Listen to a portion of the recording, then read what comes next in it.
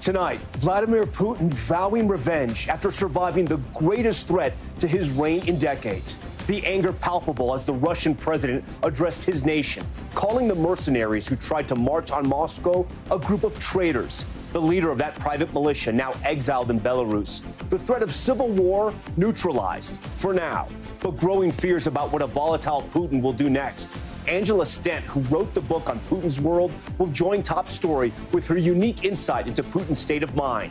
Who is Prigozhin? Tonight, we'll take a closer look at the man at the heart of the Russian rebellion, how the leader of the Wagner Group started as Putin's chef, then came to be known as Putin's butcher. How did he go from the kitchen to the battlefield, his recruitment of Russian prisoners to kill Ukrainians, and where his brutal campaign is likely to head from here. Back here at home, deadly summer slam, violent tornadoes tearing neighborhoods to shreds in the Midwest. At least one person killed as that system barrels east. 58 million under alert from North Carolina to New York. Plus, extreme heat suffocating the South. Temperatures in Texas pushing 120 degrees. We're covering it all.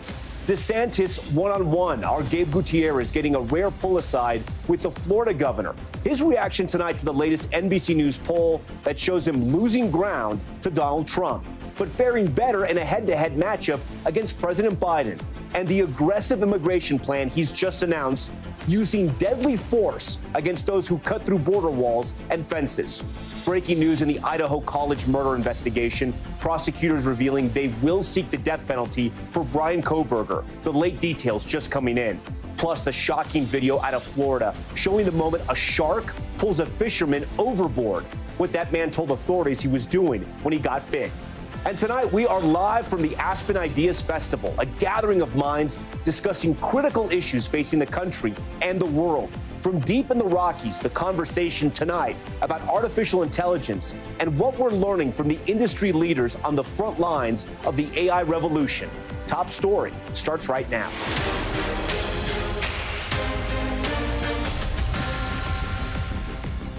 And good evening. Welcome to a special edition of Top Story. You can see just behind me, we are very far from New York City and our studios. These are the beautiful Rocky Mountains behind us, and we are live from the Aspen Ideas Festival. We'll have much more on why we're here in Colorado later in the broadcast. But we do want to begin first with that breaking news out of Russia, where an attempted rebellion has rocked an already unstable global superpower. Vladimir Putin seething in a public address late today, vowing to bring a group of mercenaries to justice after they attempted to march on Moscow. So let's take a step back and see how we got to this point.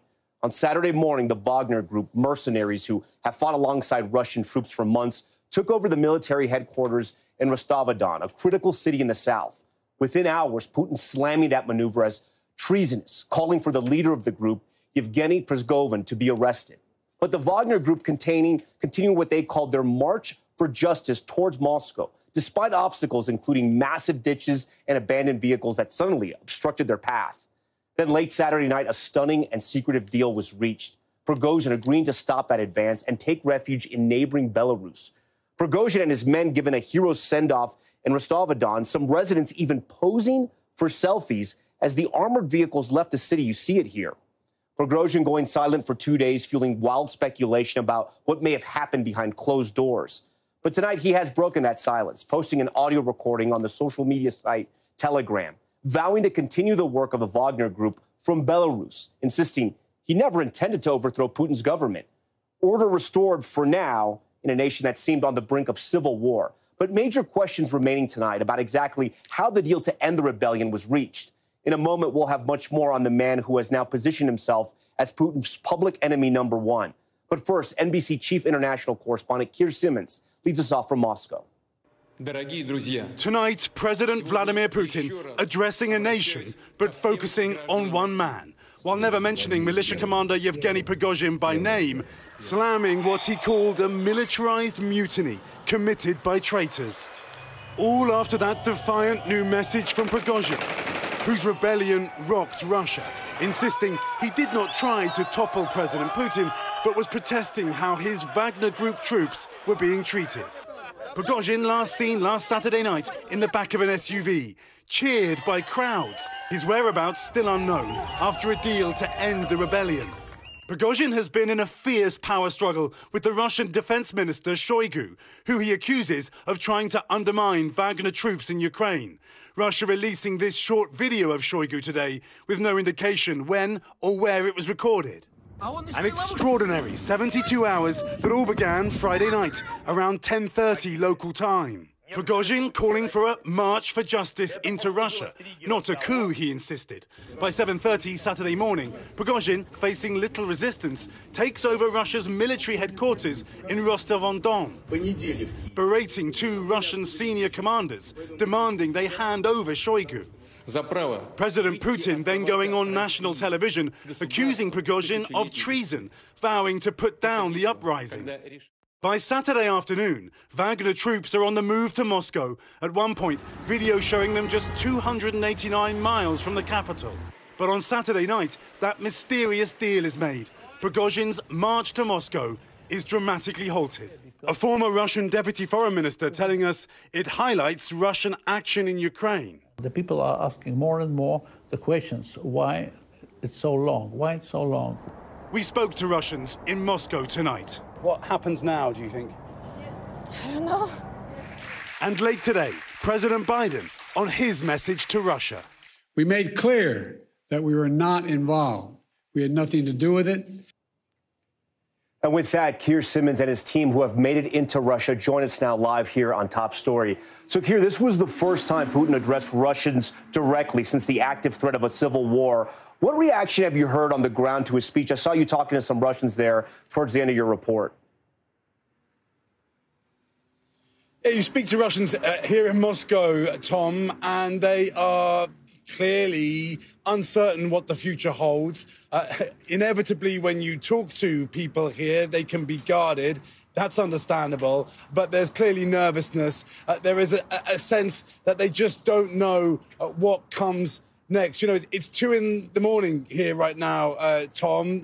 After, let me put it this way, one hell of a day, one hell of a weekend, and I suspect I will be saying that again and again in the days ahead. Yeah. And Keir, I'm curious, how popular is Prigozhin in Russia? I mean, is he a name that people know? Do people know exactly who he is before all of this happened?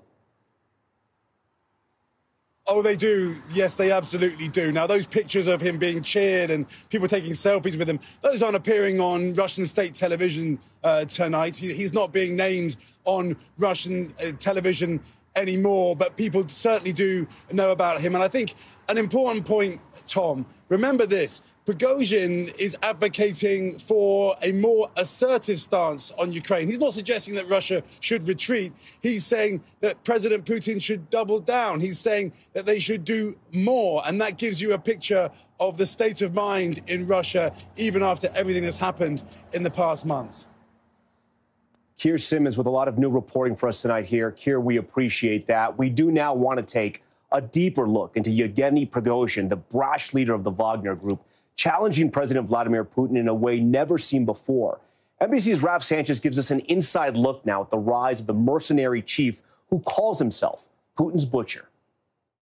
He was known as Putin's chef, but now Yevgeny Prigozhin has made an enemy of the president he once served, mounting the single greatest challenge to Vladimir Putin's 2 decades of iron-fisted rule, only to call off his rebellion after 24 hours as his troops neared the gates of Moscow.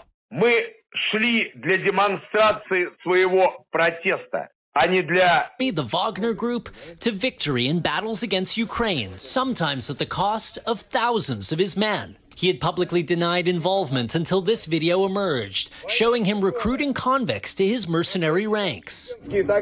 His cutthroat leadership on full display, telling the men, if you serve 6 months, you are free. But coldly warning potential deserters, if you arrive and it's not for you, we'll execute you. But for all his brutality, he became something of a folk hero to his troops, with curse-laden videos criticizing corruption in the most graphic terms. Here, standing next to the bodies of dead soldiers,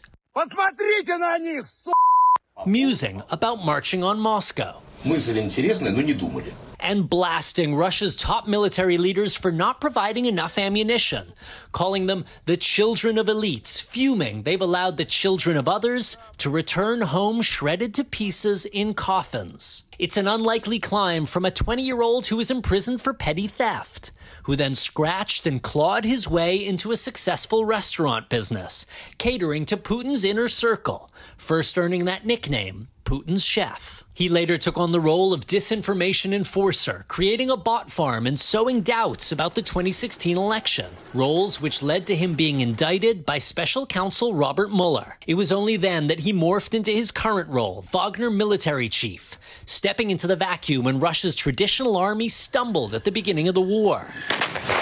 He's managed to build a vast economic empire off the spoils of war, his private army backing African dictators in exchange for hundreds of millions in gold and blood diamonds. Recently, in one of his videos, he mocked his nickname, Putin's chef, saying a better one would be Putin's butcher. The question remaining, what will the unpredictable mercenary chief do next? And with that, Raf joins us tonight from Kyiv. So, Raf, we've seen this almost unbelievable power struggle, right? It played out over the weekend, and now it's over? Is it really over? Is Prigozhin really just going to go quietly into retirement in Belarus?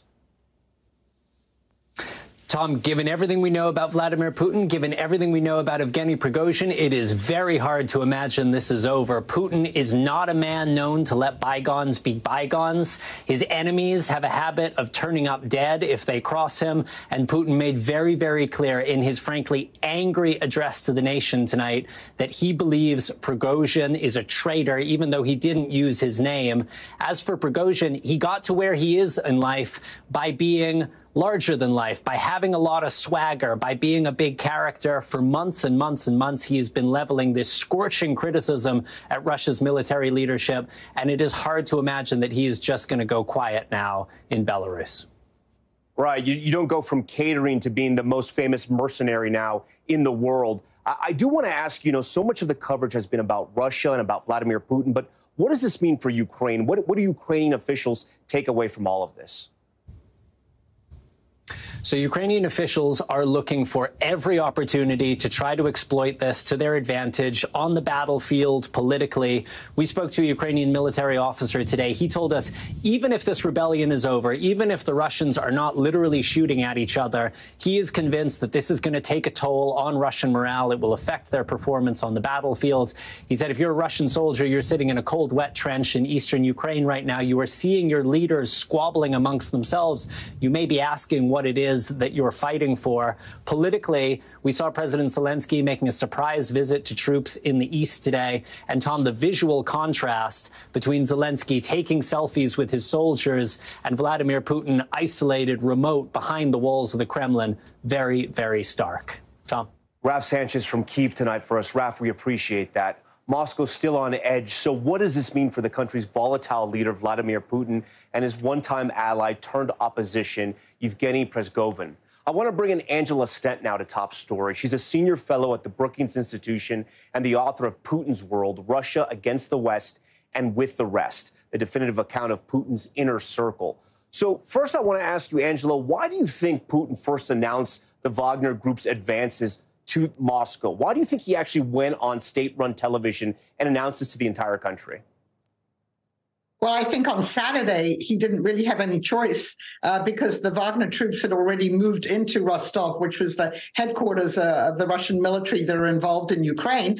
And people, were posting selfies and posting things on the internet, on the Telegram channel that other Russians could see. So there isn't an information blackout in Russia. I mean, there's a blackout of Western channels, but not of the own Telegram channels. So he had to come on and say something. But the speech that he gave Saturday morning was very angry, as was the one today. But he really invoked the specter of the Russian Revolution in 1917 and the civil war that followed thereafter. So really trying to frighten the Russian people.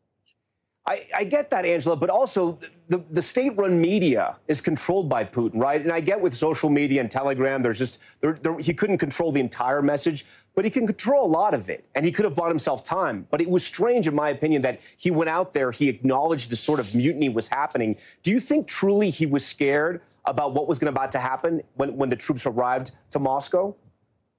Well, I think he wanted to warn Prigozhin and Wagner in that first speech on Saturday that they were traitors and that they would be prosecuted if they tried. He didn't mention marching on Moscow, but if they tried to foment a civil war in Russia. So I think that state message was also meant as a warning to them. But again, I think he couldn't have not done anything on Saturday morning because enough Russians knew what was going on that they needed to hear from their leader. You know, obviously, Russia has a very advanced air force. They have MiG fighter jets. We were talking about 25,000 mercenary troops, right, with the Wagner group. The Russian military could have easily crushed the columns, right, just with their air force. Why do you think they didn't do that? I know there was some interaction, there was fighting with helicopters, but why do you think Putin just instantly didn't crush them? Well, because I think you have to listen to what he said in his speech today. And he talked about avoiding bloodshed. I mean, I really think that he did want to avoid the semblance of a civil war there. And plus, you know, Wagner, by the way, there weren't 25,000 troops. It was more like 8,000 troops that were actually marching on Moscow, but they were marching on a major highway that runs through the country. And so you would have had, if they'd really been stopped, you would have had much more bloodshed and then the danger of the fighting spreading more broadly in the Russian population. So that's one explanation. You know, the other explanation is some people think that this was all pre-cooked, that there are a lot of things that don't add up about that, about what happened. And so maybe they never intended to stop them because they knew they were going to turn back. There's so much we don't know about what really happened on Saturday. I think we have to be very humble about how we explain things. I totally agree with you. And the 25,000 I was referring to was really all of the Wagner mercenary soldiers that work with Russia and against Ukraine. What do you think happened with Prigozhin? Do you think he was drunk with power? Do you think he was truly upset at the Russian elite and the military leaders in Russia? Or do you think this is something else at play here?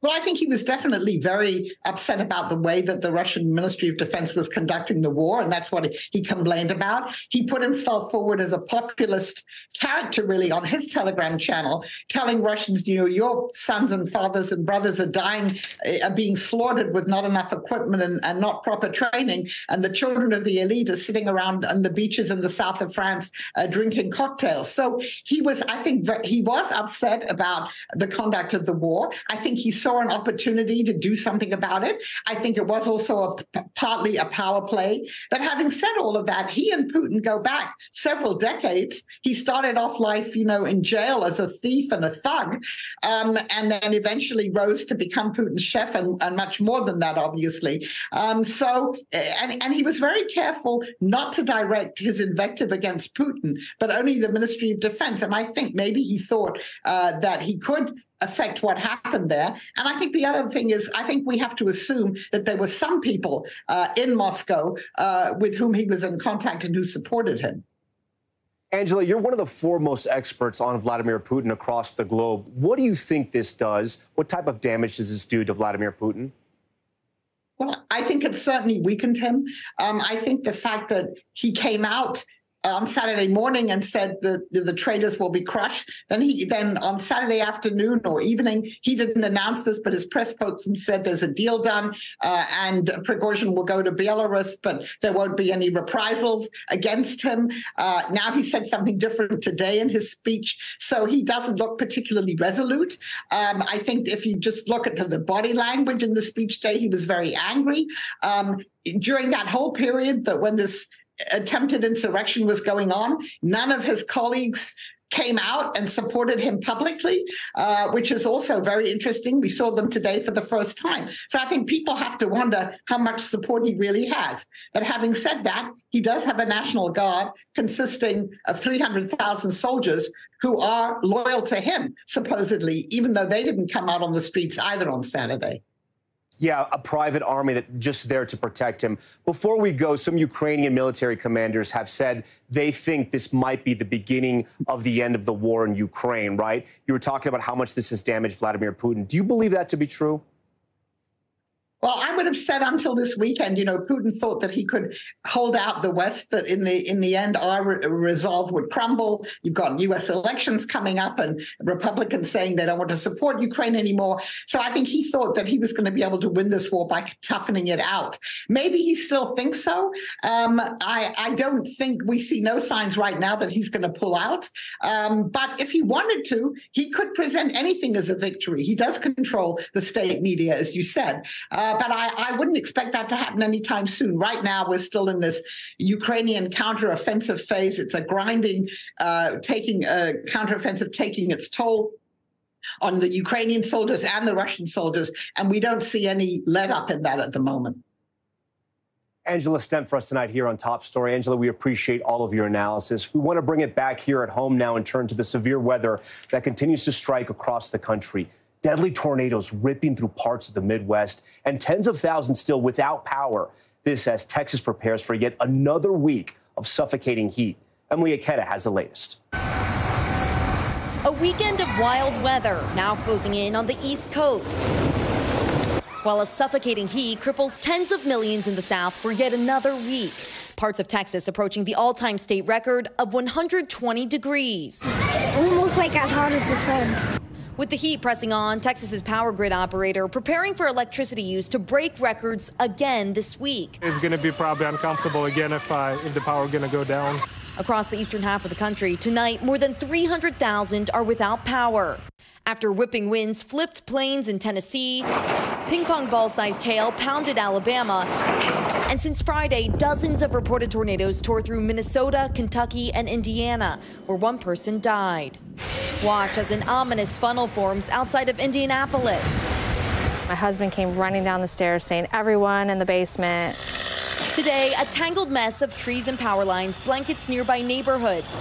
And in the Northeast, flight disruptions soaring, with thunderstorms prompting ground stops and delays at major airports. Severe weather sweeping from Charleston to New York as the threat could worsen overnight.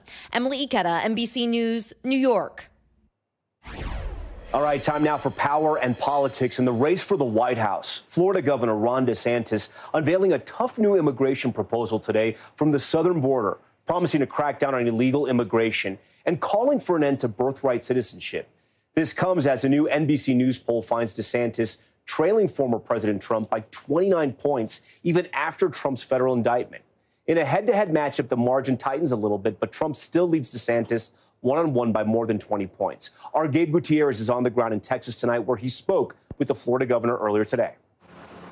Today in Texas, Florida Governor Ron DeSantis feeling the heat, taking on the GOP frontrunner, blasting Donald Trump for not being tough enough at the border while he was president. He's promising a lot of the same things this time that he did last time, and he didn't deliver on it.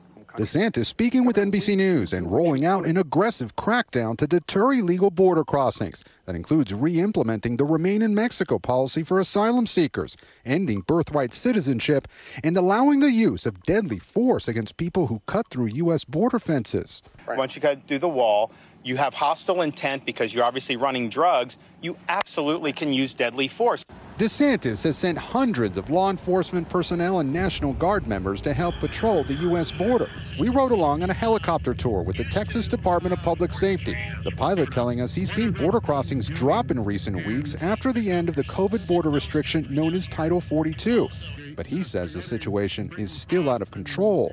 What are you seeing now compared to 5 years ago? Anybody that thinks this is a secure border is delusional. There's nothing secure about this. This group of mostly Venezuelan migrants blocked from reaching the U.S. by razor wire along the Rio Grande and Eagle Pass. Are you desperate? ¿Están desesperados? They tell me of course they are, and that they just want to come to America and work. DeSantis' critics say his immigration proposals largely mirror those of Mr. Trump, who, according to a new NBC News national poll, has the support of 51% of Republican primary voters. DeSantis' support has dropped to 22%. He's falling like a rock. People are getting to know him. They know he's got no personality. How do you explain to your supporters and your donors that since your campaign has launched, you've dropped 9 points? So two things. One, I think if you look the swing states, Biden beats Trump in the swing states, and I beat Biden handily in the swing states. That's ultimately the election right there. It's a two-man race. He's one of the most famous people in the world. Everyone knows him. Gabe Gutierrez joins Top Story now live from Eagle Pass, Texas, right there on the border. Gabe, I want to go back to DeSantis' border policy, which he unveiled to you. He says he would be willing to use deadly force, right, lethal force on people who cut out holes in border walls or border fences. I want to make sure we're right on this. You know, at times, sometimes teenagers, kids may try to do this crossing over from Mexico into the U.S. Is he aware of that? And would that policy still stand, even if it's a teenager or a child? Yeah, Tom, it's a very tough question, and it's unclear how law enforcement officers would sometimes make that determination. But Governor DeSantis did tell me that he did have some sympathy for some of these immigrants that are coming to the United States, but ultimately said it was about the rule of law. And the phrase that he kept repeating today, both in a press conference and then in his conversation with me, is this idea of, quote, hostile intent. And he wants to make sure, the law enforcement officers to make sure, anyone crossing and cutting through that fence has some sort of hostile intent, whether they might be drug smugglers. That's the type of lethal force he's talking about. But still, raises a lot of questions when you talk about using that type of force, essentially shooting on sight for any immigrant coming through that fence, Tom. Yeah. Gabe, I want to turn to the politics now. Historically, when candidates see a drop in the polls, their campaigns may decide to make a change. You've been covering Governor Ron DeSantis from the get-go. Have you noticed any change in his campaign strategy and his message? Well, his campaign tells me that over the last several weeks, they've been touting the governor's record in Florida. And now, moving forward, they're going to switch more towards taking on what they see as the failures of the Biden administration. But also, they're trying to strike that contrast with former President Trump. That's why they announced this aggressive crackdown on immigration, former President Trump's signature issue today. But something interesting we noticed today, Tom, in another event that he had today here in Texas, it was a VFW event.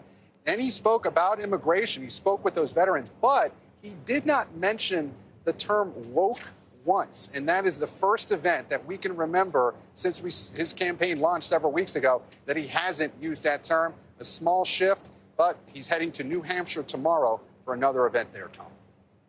Now, a notable observation, though, Gabe. All right, Gabe Gutierrez from the border tonight and the campaign trail. Gabe, we appreciate all that reporting. We now want to break down these new NBC News poll numbers and the big headlines coming out of it. 1,000 registered voters took part in this latest poll, with an additional 160 Republican primary voters interviewed. I want to bring in NBC News political analyst Matthew Dowd now. He's one of the best in the business when it comes to polls. Matt, we mentioned these polls when we introduced Gabe's piece there. I want to highlight them one more time. It's the big numbers everyone's talking about. The first, in the Republican primary race, former President Trump polling at 51%, while Governor DeSantis is a little above 21%. You can kind of see the rest of the field there.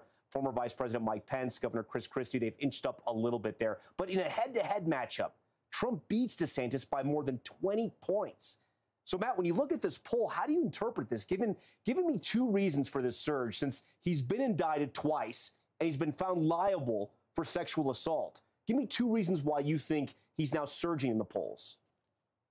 Well, I think there are two. I'll give you two reasons. First, we always look at the trend lines, and that's what's most important. The raw numbers on any given day are important, but not as important the trend line. And the trend line is not good for Ron DeSantis. It is very good for Donald Trump. The fascinating thing is each time he's been indicted, Donald Trump's poll numbers have risen. Each time his poll numbers have risen when you look at the averages of this. What I think that is fundamentally about is, one, the voters love Donald Trump. Republican voters love Donald Trump still. He's got an 80%, 82% plus popularity rating among Republicans. So when somebody they love is attacked, in this case by the federal government, and in Trump's words, by Joe Biden or the Justice Department, they come to Donald Trump's defense. That's, I think, the fundamental thing. The second thing I think this is about is, once they come to his defense, I think most Republican voters don't know where to go if they're not with Donald Trump. I think it's easier to stay hooked and rooted in Donald Trump, who they like, than it is to begin to consider the 9, 10, 11 other candidates in this race. It's a safer position for Republican voters to stick with who they've been with for the last 7 years. And, you know, there is some positive news out of this polling for DeSantis, right? If we dig into the numbers, his favorability rating among voters is high. It's at 60%, with an unfavorable rating at 17%. Those are great numbers. Trump is at 63%, favorable 23%, unfavorable. And DeSantis is getting the most second choice support. What do you make of these numbers? Can you are you in a good position, Matt, heading into the primaries and into the debates if you're a solid number 2, but there's still a lot of ground to be gained? Well, you're only in good position if you're a solid number 2 and the leader in front of you is not that far ahead of you that you can't overcome it. The problem Ron DeSantis has is, even though he's popular, and he is, if this was a race without Donald Trump, Ron DeSantis would be the favorite. But the problem is it's a race with Donald Trump in the case. Donald Trump in 2016, Tom, and I think you'll remember this, in 2016 in the Republican nomination that he won, he never led by more than 14 points. Never in that whole process. Even at the end of the process, he led by no more than 14 points. He leads by double that today.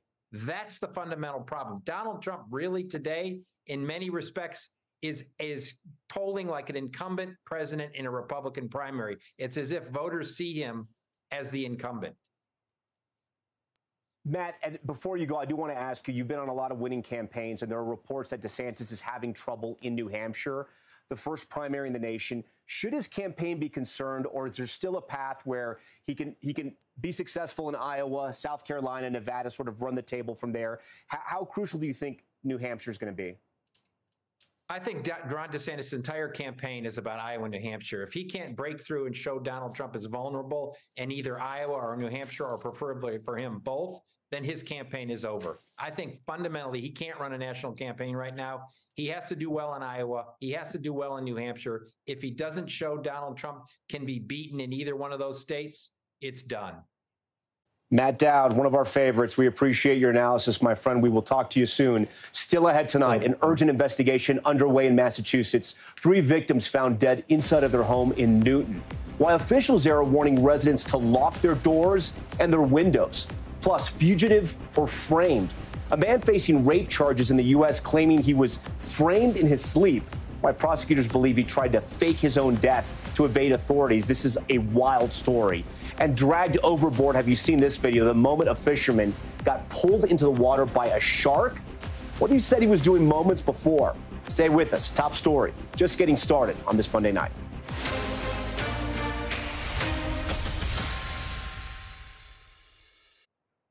Back now with a disturbing story out of Massachusetts. A manhunt is now underway after 3 senior citizens were stabbed to death in their Newton home.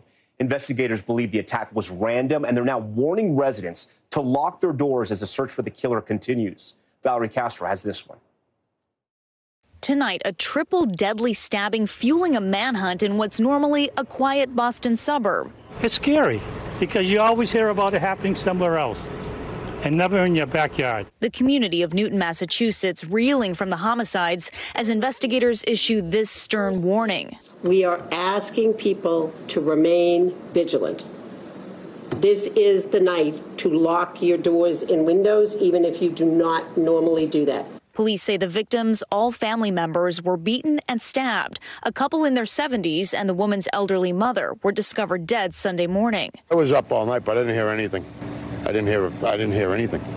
I mean, this neighborhood's usually very, very quiet. The day was meant to be a joyous occasion for the couple's 50th anniversary. They were expected at church that same day to renew their vows, but they never showed and instead were found by someone who knew them, police say. As you can imagine, this would be tragic on any day. To have family gathered for this kind of a celebration makes it particularly tragic. In a letter to the church community obtained by NBC Boston, the parish calling them beloved, longtime members. Really dedicated, faith-filled, loving Italian-American Catholics. Police say it may have been a random attack with evidence pointing to signs of forced entry into the home, but no clear motive so far. Neighbors stunned to see their block turned crime scene. It's random. It could happen again, and it could be our house, so, you know, or someone else on this block that we care about. The district attorney not aware of any other triple homicides in Newton's history. State crime statistics recording only 1 homicide in the last several years. Investigators now asking residents to check home surveillance cameras for anything unusual. We are asking people if they hear or see something suspicious, please call the Newton police immediately. Don't wait till the morning to report that to us. An increased police presence with extra officers each shift will patrol the area in search of the suspect or suspects responsible. We won't rest until we find out who did this and we find justice for the victims that were involved here.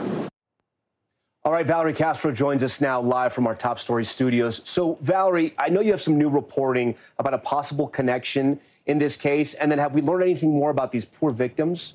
So, Tom, we should say police are expected to provide an update to their investigation sometime within the hour. We're told they are also investigating an attempted break-in that took place about a half a mile away from these killings that very same day. It is still unclear if those two incidents are connected. As for the victims, NBC Boston is reporting that the church where that anniversary vow renewal was supposed to take place will be holding a memorial mass in honor of the victims tomorrow night. Tom. Okay, Valerie Castro for us. Valerie, thank you. When we come back, the new details in the University of Idaho killings.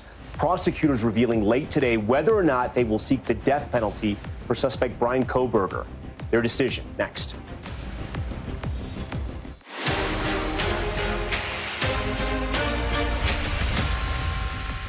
All right, we are back now with Top Stories news feed and new details on the murders of 4 University of Idaho students. According to court documents filed late today, prosecutors will seek the death penalty for Bryan Kohberger. He's facing 4 counts of first-degree murder for the killing of 4 students in an off-campus house in November of 2022. His trial set to begin in October. A train derailment in Montana possibly sending hazardous materials into the Yellowstone River. Take a look. A bridge collapse caused as many as 8 cars of a freight train to fall into the water. Officials saying some of the cars were carrying molten sulfur and asphalt, and incoming water to several nearby cities and towns will be shut off until they can ensure there is no contamination. Officials will continue to monitor the site of the derailment. And a dramatic encounter out of Everglades National Park in Florida. Take a look at this. Video posted to social media shows a fisherman cleaning his hands off in the water when a shark bites him and pulled him overboard. He was able to quickly get back on the boat. Officials confirming the Top Story that the man did suffer a bite on his hands and was taken to the hospital, but he is lucky to get back on that boat. Okay, we want to head overseas now to Scotland, where an extradition trial is underway for Nicholas Rossi. Authorities say Rossi is an international fugitive who used multiple identities to evade arrest in the U.S. He's wanted for a rape charge, but the man in jail swears this is a case of mistaken identity. Ellison Barber has all the details. If you blinked, you could have missed it. A seemingly unassuming man entering a Scottish courthouse today for the beginning of a week-long extradition process. He swears he is Arthur Knight, an Irish orphan, sick and in a wheelchair, unfairly thrust into an international manhunt. I do not prefer to be called Arthur Knight. I am Arthur Knight. But U.S. and Scottish authorities say that is an elaborate lie, and he is actually Nicholas Rossi, an international fugitive wanted on a rape charge in Utah under that name, but also known as Nicholas Alverdian in Rhode Island. Deepest condolences on the passing of Nicholas Alverdian. A man who thought he could fake his own death, flee the country, and create a new life to avoid prosecution, investigators say. Was he Arthur Knight, British businessman? Or Nicholas Rossi, American fugitive? His story recently brought to light by NBC's Dateline. Authorities say they were able to identify him by distinctive tattoos, recognized when he was in the hospital for COVID in late 2021. His identity already in the system for a previous sex crime conviction. Interpol shared mugshots. Photos of his tattoos and fingerprints with local police so they could make an on-the-spot ID. When the Scottish authorities looked at him in a hospital room in Scotland, they were satisfied that Nicholas Rossi was, in fact, the same person that is wanted in the state of Utah. But he claimed those tattoos didn't prove anything. Instead, he told a judge in court that someone tattooed him while he was in a coma at the hospital, all in an effort to frame him. We were once a normal family, but thanks to the media, our lives have been interrupted. And we'd like privacy, and I would like to go back to being a normal husband. He stuck to his story in an interview with Dateline's Andrea Canning. I can't walk. People say that's an act. Let me try to stand up. Let me try to stand up.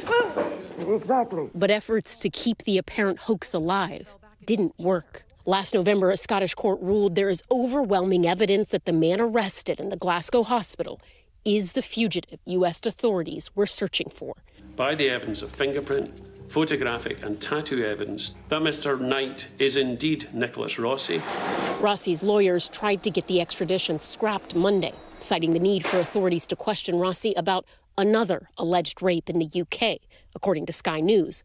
But officials threw out the application to defer the case. I am not Nicholas Allenverdi, and I do not know how to make this clear. The hearing, a crucial step in what U.S. authorities hope will be the end of a head-spinning search for justice. All right, Ellison Barber joins us now. Ellison, this is such a weird and bizarre story. How did the U.S. have fingerprints of Nicholas Rossi in the first place to determine that they matched Arthur Knight?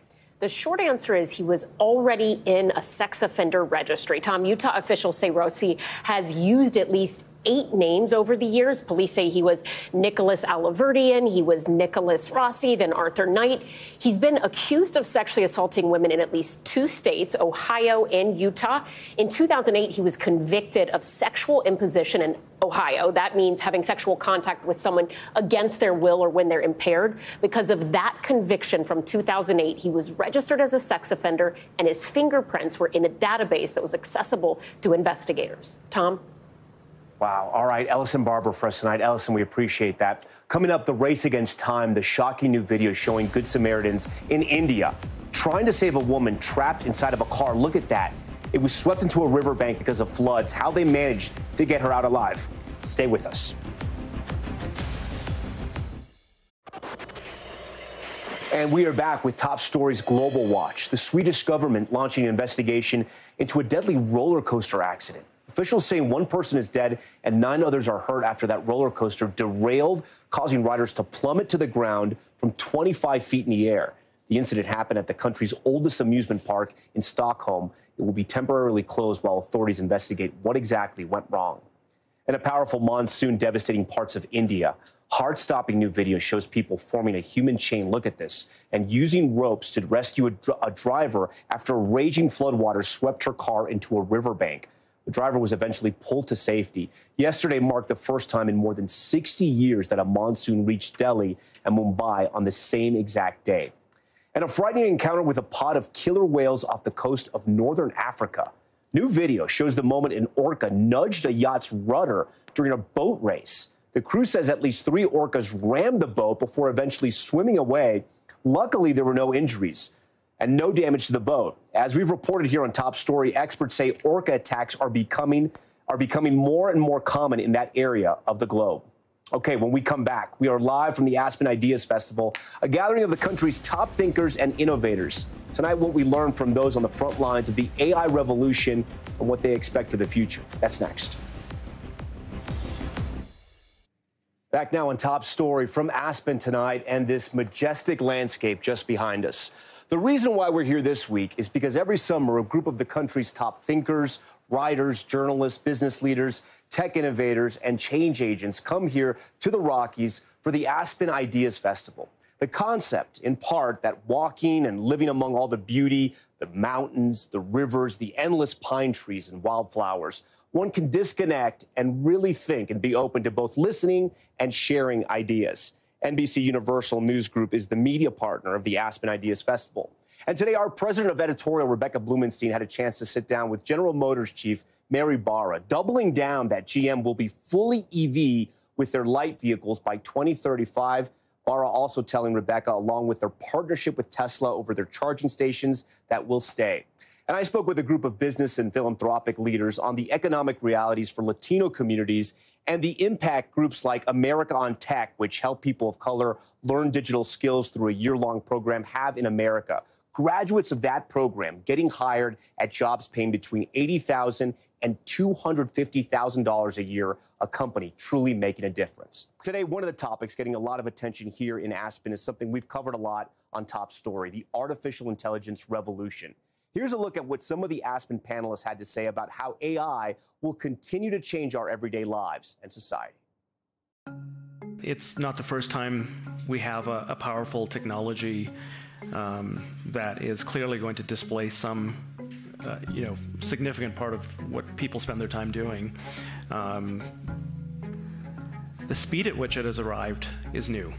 How do we do things like ensure the AI that's being deployed is being deployed in a transparent way, so you always know when you're interacting with AI? In 2024, we're going to have an election, and every side, every grassroots group, and every politician will use generative AI to do harm to their opponents, and it will involve spreading misinformation. The social media companies en masse are not ready for this. If we're not mindful, I think that we will be introducing transformative, powerful technology in which people feel fearful and don't feel excited about. One of the things that I think we all need to come to grips with is you should be afraid of people, not of AI. The bad actors are us. Is going to have the type of transformative impact and benefit that we hope it can have, we're going to need to include a lot more people in these conversations that traditionally haven't had a voice in the development of the technology. Then the computers are going to develop their own language to talk to each other, at which point they become super intelligent. And that language is going to be in a language that we don't understand. What are we going to do then, folks? I propose disconnect unplugging the network. them. Somewhat of a doomsday scenario there. One of those panelists you just heard from is Daniel Huttenlocher. He joins us now. Daniel is the inaugural dean of the MIT Schwarzman College of Computing and has written and thought a lot about how AI could change society and our worldview. Dan, thanks so much for joining us. I want to pick up where Eric left off there, right? Because he was talking about where he thinks AI is going. And essentially, he delivered the script to Terminator, right? The computers start talking to each other. They speak in a language that we don't speak. And then what happens next? Do you think we'll get to that point? I'm much less concerned about those science fiction scenarios than I am about how we balance the risks and rewards of AI today. Actually, Eric and I differ on where we think it will end up in the long term. I think that these technologies will get very far, but they don't have many attributes of humans that really set us apart. Yeah, talk to us about that, because you had a very powerful statement about the main difference between AI and humans. And your argument was AI can simulate everything humans can do, and it possibly will in the future, except love, spirituality. They can simulate it, but it won't be the real thing. But the question is, does that matter? Well, I think many of us spend a lot of time in simulations, right? In video games, et cetera. But there's a reason that there aren't just non-player characters in a video game. The AI characters, they're also human characters. The kind of interaction that you get interacting with humans live in that fashion, even mediated by a gaming setup, is still something that we don't understand. And that I think, in my view, AI will not capture, that these simulations will not capture. What's the biggest danger right now with AI, do you think? So I think the biggest danger actually is one of how we respond to this from a regulatory and sort of controls perspective. One of the things I mentioned there was I worry about the risk of simultaneous over-regulation and under-regulation. Right. That there are cases where we pretty clearly should be regulating this use of AI in giving medical advice, for example. I mean, if I pretend to be a doctor, that's not a very good thing. You can go on ChatGPT, you can ask it for medical advice, you can ask it for legal advice, it will give it back to you. If you ever try to do that without a medical license, you would obviously be put in jail, but no one's going to put the computer in jail. Right, and so I think we do need to look at this, and I think that there are many avenues for doing that, in the same way that doctors and others are regulated. On that point, though, something interesting was brought up in your talk, and it was that when the Model T came out, when Ford develops the automobile, right, there was no stop signs, there was no traffic lanes, no stoplights, obviously. The technology came first, and then the regulation came. Is that what's going to happen with AI? Well, I'm a firm believer, and that's what I worry about, over-regulation. If we try to regulate the broad-based AI technology, sort of like the motor vehicle technology, I think we have a huge risk of over-regulating. I think that what we need to do is focus on specific domains where AI is being used, places like health or legal kinds of advice, but many other places as well. And we have the structures for doing that kind of regulation. You're at MIT, you're teaching these kids who are so advanced, and you admitted to me sometimes they're more advanced than professors because they're spending all day with this technology. What are you telling them? Because really the future is in their hands, and this technology, it can be so dangerous. It is, and one of the things that we've really for the last 4 or 5 years now been doing with the new Schwarzman College of Computing is we've integrated consideration of societal and ethical issues into the kinds of programming assignments and projects that the students have to do. Yeah. One of the things about ethics, if you teach it in the abstract, it's very hard. It's sort of like the book learning. You really need to say, gee, I'm training this language model. What text was I really using to train that? What kind of bias might that particular text represent? And how do I correct for that? So those things happen in a way that in practice, the students learn about them. Daniel Huttenlocher, we thank you so much for joining Top Story tonight. Thank you for all the work you're doing. You're on the front lines of this AI revolution. There's still so much we want to learn and hear about it. So thank you for that. Thank you. Yeah. To learn more about what's happening at the Aspen Ideas Festivals, you can scan the QR code on the screen and you can see their live blog. You can also watch all the conversations we've been talking about on YouTube and other website platforms. We thank you so much for watching Top Story. I'm Tom Llamas in Aspen for this special edition. Stay right there. More news on the way. Thanks for watching our YouTube channel. Follow today's top stories and breaking news by downloading the NBC News app.